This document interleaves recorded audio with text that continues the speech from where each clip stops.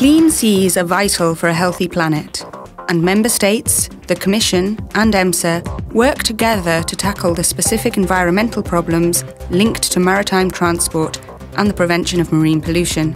The agency works both at the international level and within the EU in areas such as reducing ship-sourced air pollution and greenhouse gases. EMSA is at the forefront of the thinking on the use of more energy-efficient ships and less polluting fuels.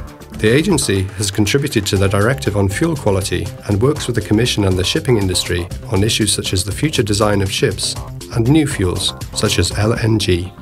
Ballast water management. EMSA has developed a ballast water action programme, which includes the creation of guidelines on how to sample the ballast water to make sure it does not include unwanted organisms. EMSA also contributes in the establishment of regional ballast water action plans at EU level. Improving port waste reception facilities in Europe. In Europe, ports and ships have obligations to provide and use port reception facilities for various types of waste generated on board. EMSA regularly monitors this system to see if it works in practice by, among other things, specific inspection visits to individual ports. More responsible and safer recycling of ships. In this area, a new convention has been adopted by the IMO, and the main challenge is to see how the rules of the convention can be best implemented in Europe and beyond.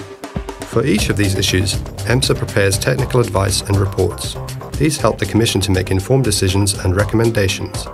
The agency also organises workshops for specialists from inside and outside the European Union to discuss topical environmental issues as they arise.